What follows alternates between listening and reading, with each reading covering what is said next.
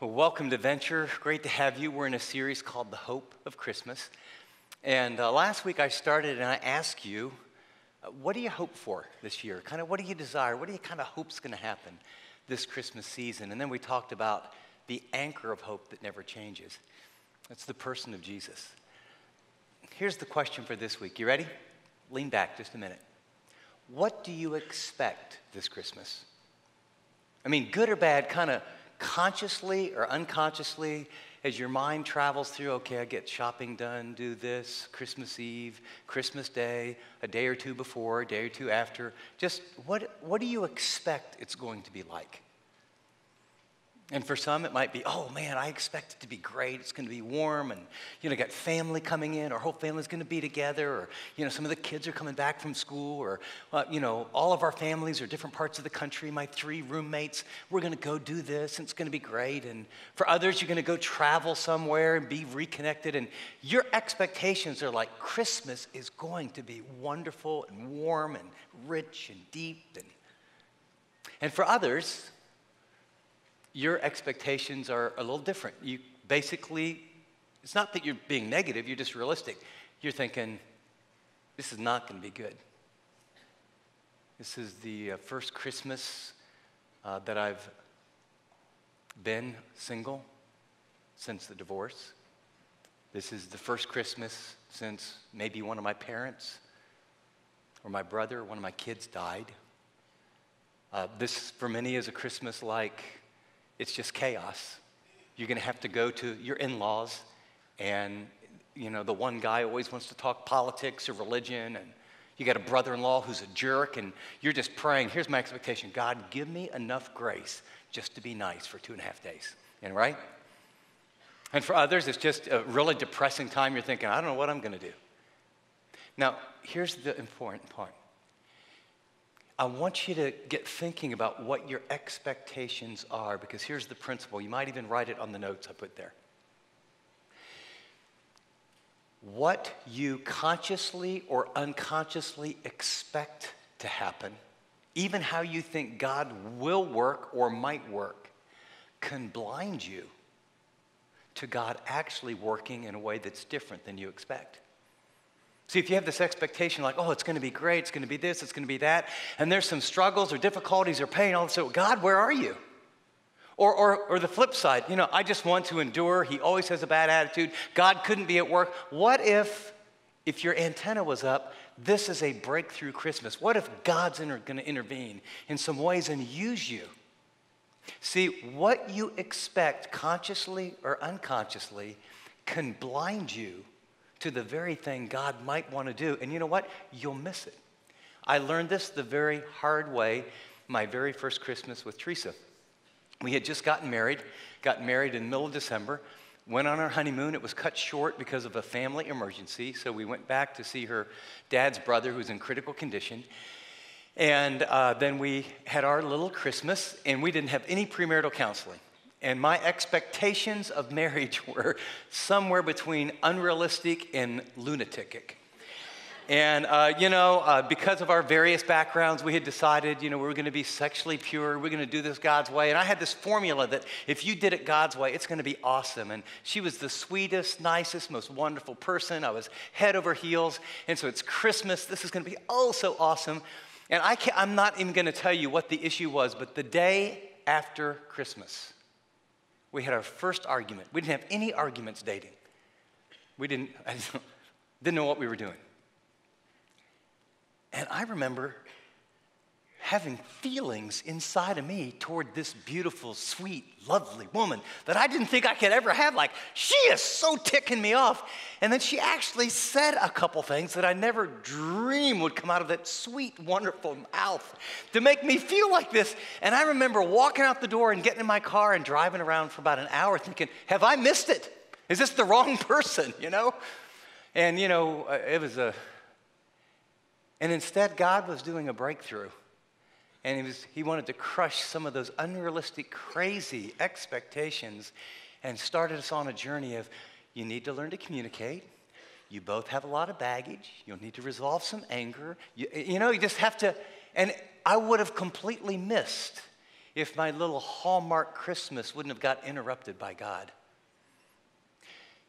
You say, well, what's this got to do with the hope of Christmas?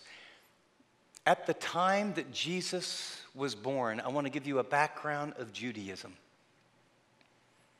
If you are a Jew living in the Roman Empire, you are deeply oppressed. I mean, it's very, very, economically, it's over the top. One of the Herods that was put in place over the Judean area wanted to make a lot of points with Rome, so he had all these building programs he was doing and naming them after Caesar. So the taxes are off the chart. You're living under oppression. The political situation is dismal. The religious leaders are carnal.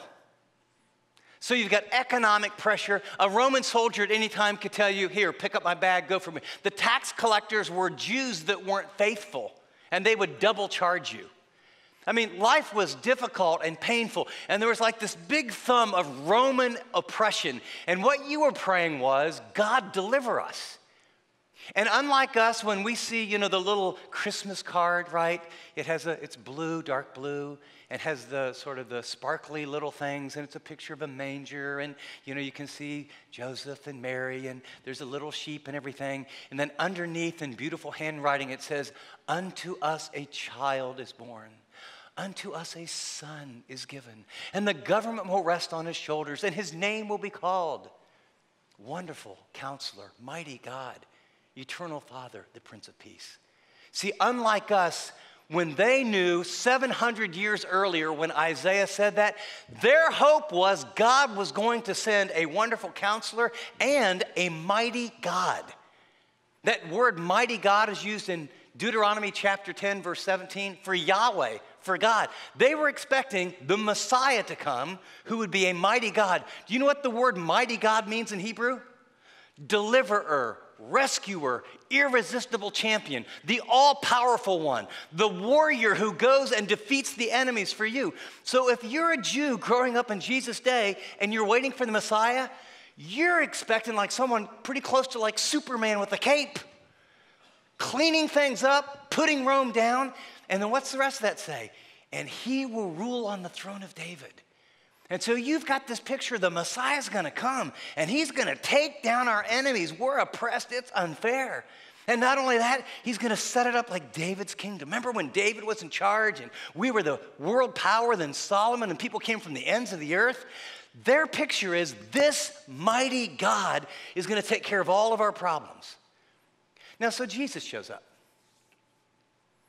And now, is he a wonderful counselor? Even the religious leaders said, he speaks with amazement. They were astonished with authority.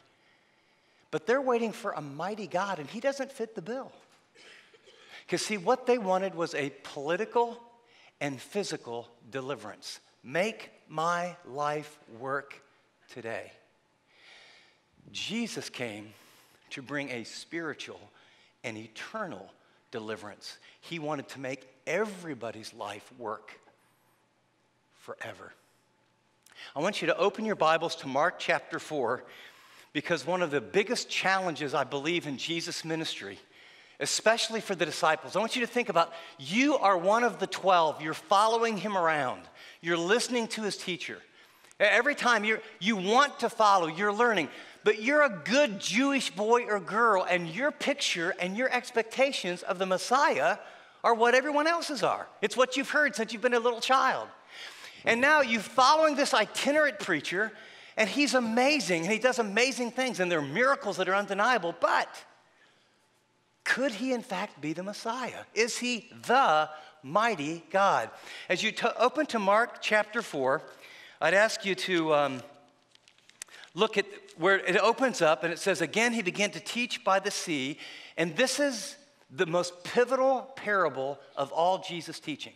He does lots of teaching, but when he gets done with this parable, he says something unique. He says, if you can't understand this parable, if you don't, you can't understand any of the others. Because his mother and his brothers, his ministry has come, and his mothers and brothers had just come, and they're standing outside, and they want to see him. And he uses this as a moment to educate people about his purpose. He says, who are my mothers and my brothers? And then he looks down at a group of disciples, and he says, whoever does the will of God, these are my mother and my brothers. So Jesus was saying more than fleshly relationship, people's response to him and they who do the will of God that raise the question, so how would you know the will of God? And so as you look at chapter 4 and it opens up, this parable is one where he calls himself the Son of Man. It's a messianic title. And he says the Son of Man comes and he gives this parable of the seed falling on 4 different types of soils. Hard soil, shallow soil, thorny soil, and good soil. And then privately he says to the disciples, say, well, what's that mean? Because he says to them, "Here, he who has ears to hear, let him hear." He says to the disciples, don't you understand? If you don't understand this one, you won't understand anything. The seed is the word of God. The sower is the Son of Man, the Messiah. When the seed of the truth of God's word goes to a human heart that is hard, the enemy takes it away. Sometimes it's sown in a human heart, the word of God, and they sprout up and they respond to God initially, but when there's persecution or the cost goes up, they fade away. Other people respond deeply to God and they begin to grow and they begin to flourish, and then the worries of the world and the deceitfulness of riches and just the cares of other things, it begins to choke out the truth of God's word. But he says there are those, and he's speaking to them, who have a good and honest heart, and they receive God's word, me as the Messiah, as he connects himself with the Torah and the word of God. And he says their life will multiply 30, 60, 100-fold. And he says this is what the kingdom of God is like. And then as you look, then notice he gives 3 quick parables where what he's doing is he's describing the kingdom of God that he's ushering in, and he connects himself with the Torah and Moses. John would even say, in the beginning was the Word, and the Word was God, and the Word was with God, and he speaks, and Jesus is the Word. And so now he says to them, the kingdom of God, notice the first one, it's like lighting a lamp in a room. You don't put a basket over it. But the kingdom of God, God's word comes into the world to illuminate, make things clear. Its purpose is to be shared. And what does light do? It reveals darkness and it reveals truth. Then the next parable, it says the kingdom of God is not something that's just immediate. He says it's like a mysterious seed. A seed's planted, then the stalk comes up, and then the leaves, and then the fruit. And it says, and it grows in and of it by itself. And no one understands exactly how spiritual growth occurs, but the power of God's word in a human heart brings transformation over time. And then the third little parable, he says, now, the last one is like a mustard seed, which is the smallest seed. And he says, the kingdom of God grows, and it starts very small. People respond to the truth. Then they respond to the truth. And then it has exponential growth where over time it creates impact that is just super structured, where that little seed becomes a tree and provides shelter for others. So they've got now, okay, man, your teaching is awesome. I believe you're the wisdom of God. I believe you are now connecting yourself with the Torah, the Logos, the Word of God, all that Moses said. Here's the question. Can you trust him? Is this really the Messiah? So what I want to do is I want to take you on a little journey. I want you to keep your Bibles open because I'm going to walk through the story. But what he's going to do, he has been in the lecture hall. Now he's going to take them on a field trip. And he's going to take them into 4 specific, impossible situations. They're very specific, and they're not hard, and they're not difficult. They're impossible.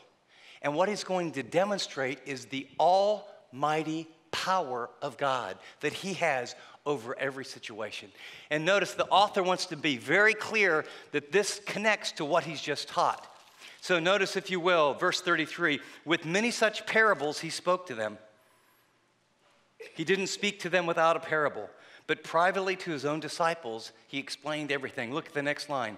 On that day, when evening had come, he said to them, let's go over to the other side. And leaving the crowd, they took with him the boat just as he was, and other boats were with them. And a great wind arose, and the waves were breaking onto the boat, so that the boat was already filling. But he was in the stern asleep on a cushion. And they woke him and said to him, Teacher, do you not care that we're perishing? And he awoke and rebuked the wind and said to the sea, Peace, be still. Instantly the wind ceased, there was calm from this roaring ocean to glass. And then he said to them, "Why are you afraid? Have you still no faith?" And they were filled with great fear and said to one another, "Who then is this? Even the wind obey him." Now, they're professional fishermen. They've been in lots of storms. They know what to do in a storm. This is the kind that they realize, we're done. It's impossible. Don't you care? And what's he do? He has power over the natural realm. And how does he express his power? He speaks. What's he been teaching about for the last, whole chapter and before? My word, my word, my word, my word, my word. When the Old Testament talks about how did God create the world? In the beginning, God said, "Let there be light." He spoke the world into existence. Jesus is connecting himself, and now he speaks. Waves and wind and nature obey him because he has authority over them, because he created them. He's God. Scene number one is a drowning fisherman who, on behalf of other fishermen, in desperation, cry out. And notice what happens. Who is this? And they're afraid. In a reverential fear, they ought to be. Can you imagine being in that boat? Scene number two, the boat lands. Chapter 5 opens up. It's a very rocky area. The history behind it is there's actually a demonized maniac. This person, you can glance and read it very quickly if you want to, easy enough I'm speaking. And Jesus comes there, and this man is naked and runs around naked, and he has supernatural strength. And as you read very carefully, it'll say no one or nothing could bind him. They would put chains on him, and he would break them. They tried to stop him. No one could break him. This was a wild-eyed, demon-possessed man who had a legion of demons in him. Apparently, as you read the story, that Jesus had spoken to him, and he comes out and he says, "Do not torment me, Son of the Most High God." Interestingly, the only person in all four of the impossible situations who know who he is for sure are the demons.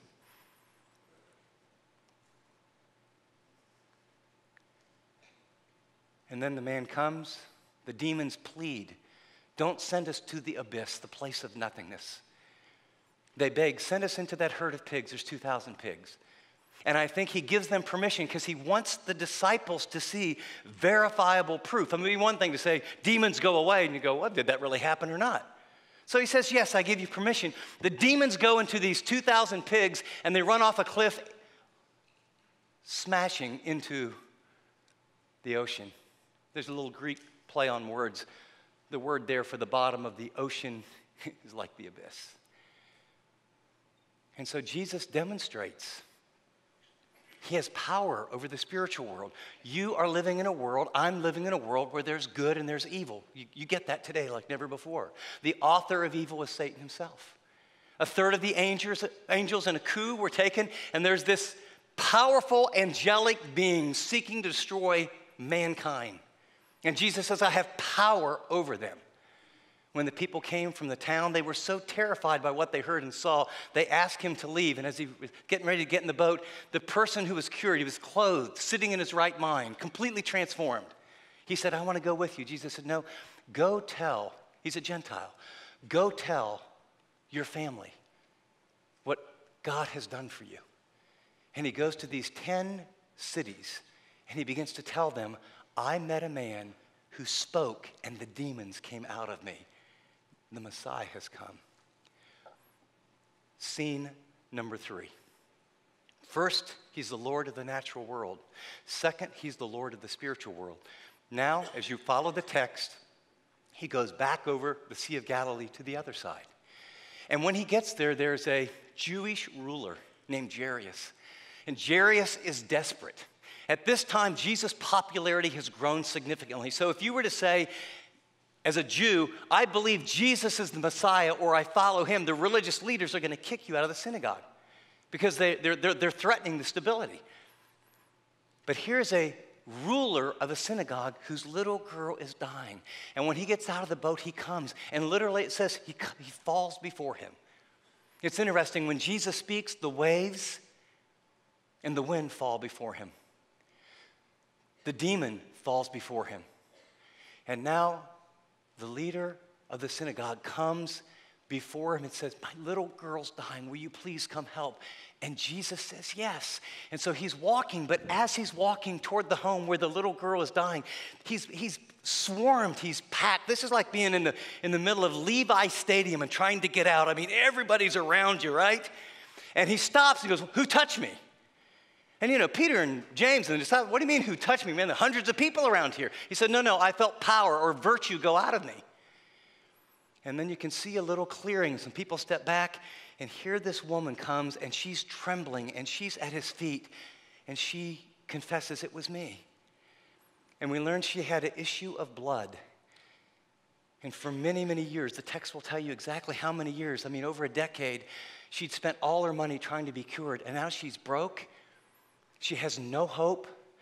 But she'd heard about Jesus, and she'd heard him teach, and she thought, if I could just come and touch the edge of his robe, then I would be healed. And she does, and she is healed.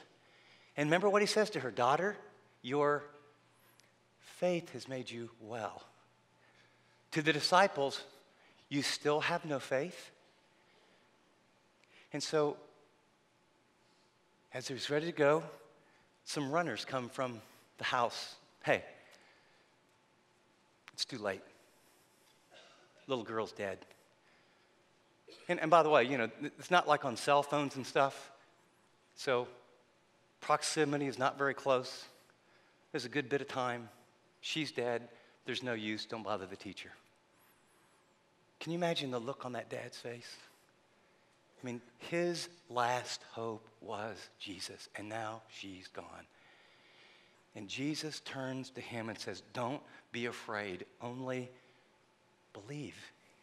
There must be something to faith and believing and trusting that Jesus has power over nature, that he has power over the spiritual world, that he has power over the physical world in this bleeding woman. And so he goes, and by the time he gets there, I know it's a bit of time because mourners have already showed up. And in the culture, they would come and sit on both sides, and they would wail when we mourn. This isn't like people going, oh, I'm so sorry, I'm so sad. They even actually had professional mourners, and it was a sign of really concern for a family, and they would wail and mourn and oh. And so Jesus comes, he goes, stop. And everyone's silent. The girl's not dead. She's just asleep.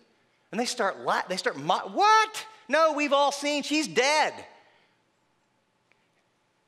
Mom, Dad, Peter, John, James, you all five come with me. Everybody else, stay out here.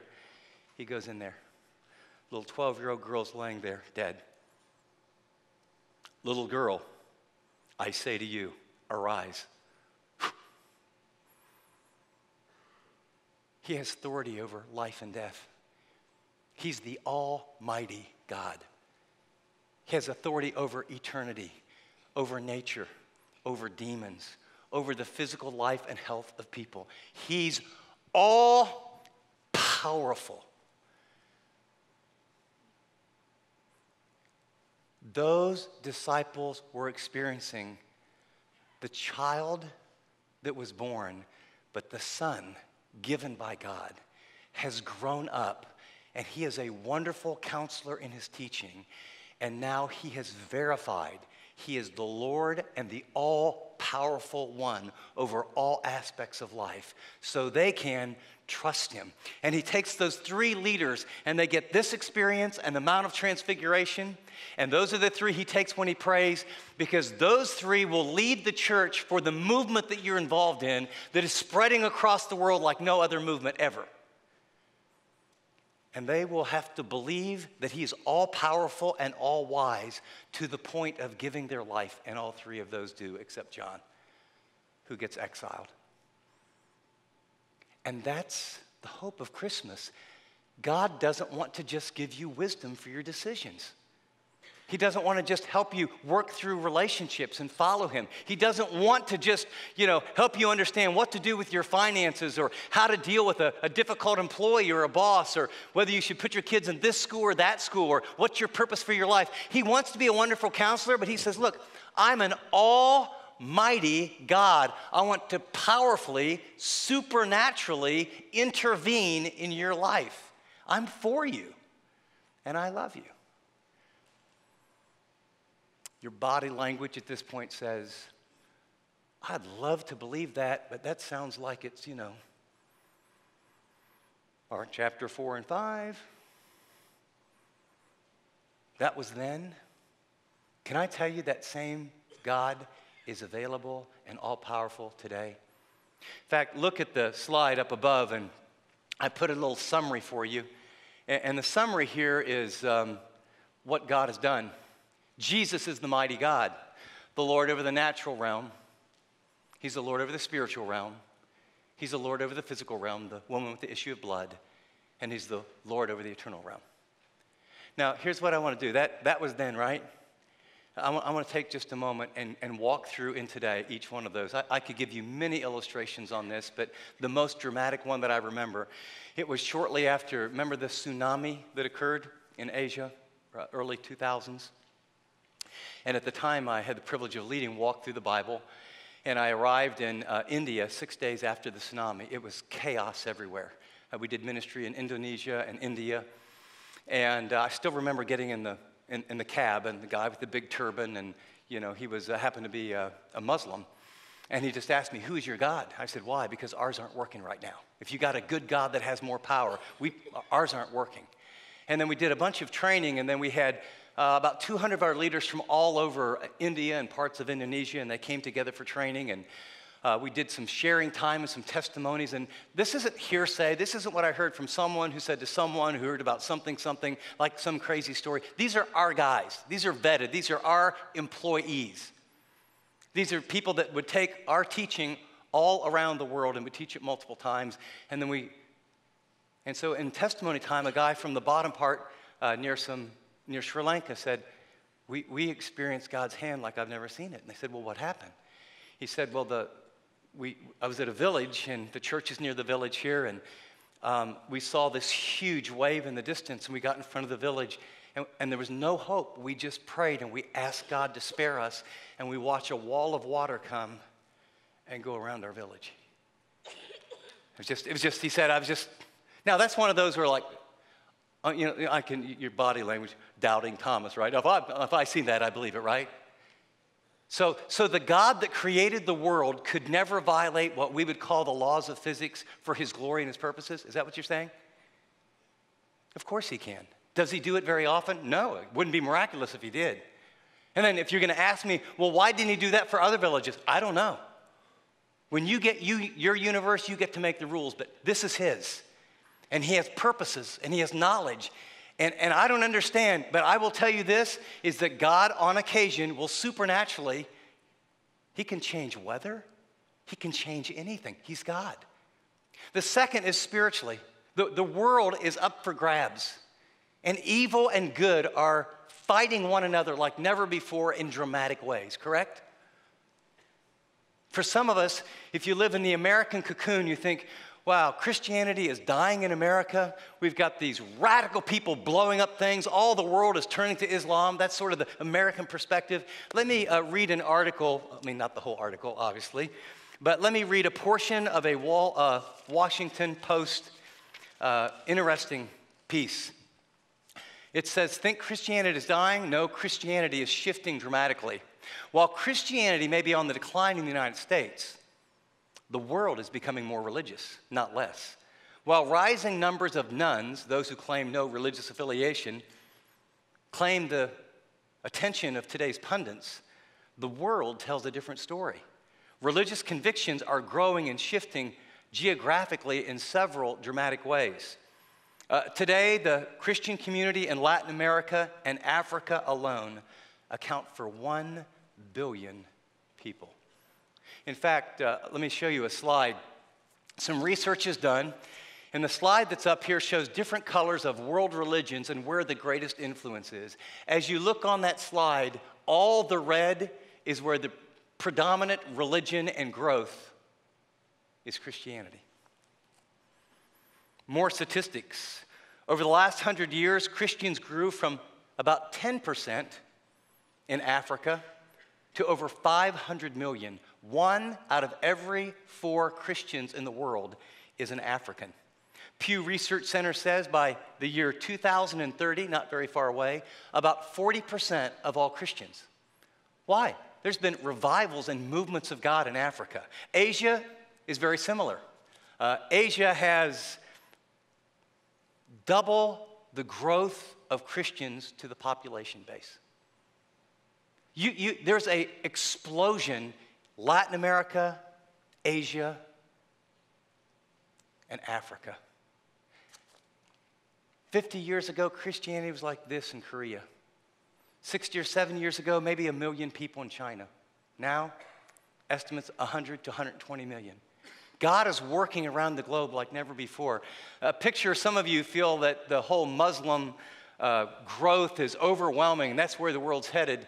Can you go back one slide? I'm throwing them little curveballs on what slides I'm on. Notice in 1900, the black line is Muslims. The red line, that in 1900, there were more Muslims than Christians in the world. Now look at 2010. And the graph continues up and to the right. There'll be 3 billion Christians by 2050 in just the global south alone, Africa, Latin America, and Asia. Inside Latin America, a revolution of the charismatic movement, both in and outside the Catholic Church, of people coming to Christ. You have a picture here of God working in explosive ways all around. Here's what's changed. America and Europe have nearly dropped out in terms of Christian growth. It's interesting. The last chart that we saw before is just a picture of what has happened. These are the growth rates currently of Christianity around the world. You are a part of the very tiny, small, negative growth in a movement that started by the Almighty God that is going around the world like never before, and using technology like never before, and getting it in language and tribes and tongues every year that people have never heard about Jesus like never before. He is the Lord of the spiritual world. But he's not just today the Lord. He's the Lord of the physical world. You know, God, even in Northern California, even in just a regular church like ours, will choose at times to supernaturally intervene in people's life and heal them physically. Now, by and large, he uses doctors, he uses counselors, he uses medicine. But what's happened is over time, we get a little box and we think, oh, God can do these things. But unconsciously, you and I think, well, cause and effect, and I do this and this happens. And I would just ask you, do you believe that the God who is all-powerful wants to and can intervene? Here's what I want to ask you. Do you have a supernatural worldview? I'm not saying God heals everyone. In fact, there's lots of bad teaching in the prosperity movement, or if you just believe something hard enough that's all based on your faith. I can open the Bible and show you people that were healed that didn't have any faith, and other people it's because of their faith. God doesn't heal everyone all the time. But I think in more conservative, Bible-oriented churches like ours, what happens is we get a closed system, as Francis Schaeffer would say. And you think it's cause and effect, and you know, every problem is a doctor can do this or a medicine can do this, and you don't really believe that God wants to or would intervene in supernatural ways. As one guy said, when God shows up, he shows off. He wants to get glory. He wants to make his name great, and that's behind why he does certain things at different times. But for some, we've never asked, nor do we expect. A lady in the last service came up, and she had cancer, breast cancer, 14 years ago, and they just found out 3 months ago that she has it again. And they gave her treatment options, and she goes, well, just let me pray. And she said, I felt like God was telling me in this case, pray and ask me before you go through. And she was in her probably mid to late 70s. I think she felt like the really very difficult treatment. And she just said, I came up to tell you, I just had my mammogram. There's no cancer anywhere. So God answers. But you know, there's something very interesting about each of these stories. Those fishermen were desperate, but they knew it. That father was desperate, and he knew it. That woman was desperate. You know, when you pray for supernatural intervention, if you're a parent, when one of your kids is in ICU and the doctors say what? We don't give you any hope. Or a friend. Daniel, our worship pastor, sent me an email December 1st. It says, prayer changes things. When Lisa and I served overseas, our colleague Maria partnered in Kazakhstan with a new believer named Aida. When Aida's brother died unexpectedly, she implored the family not to bury him immediately per Islamic tradition. She prayed and fasted for 3 days. And on the third day, her brother sat up in the hospital morgue and asked for a glass of juice. That's the power of prayer. It changes things. He gives another example, and then there's 2 pictures of the people. I love his last line. These aren't urban legends culled from the internet. Here's a picture of Aida and Maria and John in the lower hand corner. See, God wants to intervene, and the hope that you have for every area of your life is there is wisdom available, but there's power available. And I would challenge you on this day to not unconsciously think, if you do this, then God will do that, and you need to do A, B, C, C. We're not saying at all that you shouldn't use all the wisdom, doctors, and all those things. But have you asked God to, I believe in counseling, I've been it, but have you asked God to intervene supernaturally in your marriage? Have you asked God to intervene in a wayward child? Have you asked God to intervene in a health issue? Have you asked God to intervene and do something dramatic in your boss's heart? Have you asked God to, the God who created all this, these people that you care about, that they always say no, they never want to come to Christmas this or Christmas that. Have you asked God, I want to touch the hem of your garment. I believe I'm stepping out. I'm not telling you that God is going to do something supernatural in ways beyond what you've never seen for everyone. But I am telling you that if you don't ask and believe in that way, he never will. I want you to lean back, because what we've said is that in the days of Christ on the earth, he was the Lord over what? Nature, the spiritual world, the physical world, and the eternal world. I've given you examples of how he is that today. And I want you to lean back, because I want to close our time with a reminder that that was the past, this is today, but there is another day coming where God, in the person of the Lord Jesus, will demonstrate that he is almighty. Revelation chapter 19 gives us the close of human history.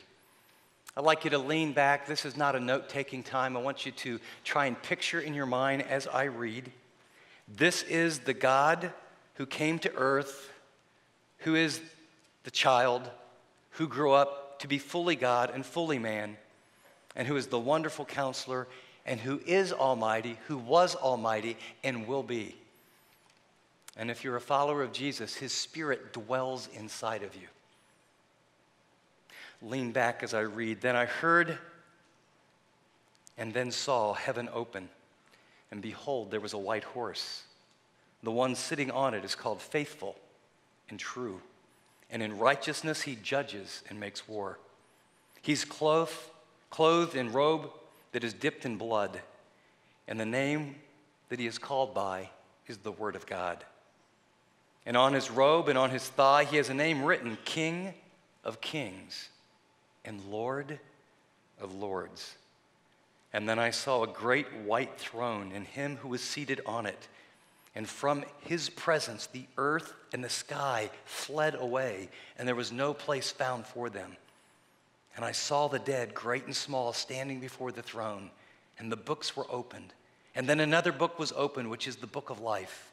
And the dead were judged by what was written in the books according to what they had done. And then death and Hades were thrown into the lake of fire. This is the second death, the lake of fire. And if anyone's name is not found written in the book of life, he was thrown into the lake of fire. And then I saw a new heaven and a new earth, for the first heaven and the first earth had passed away, and the sea was no more. And I saw a holy city, the new Jerusalem, coming down out of heaven from God, prepared as a bride adorned for her husband. And I heard a loud voice from the throne saying, Behold, the dwelling place of God is with men.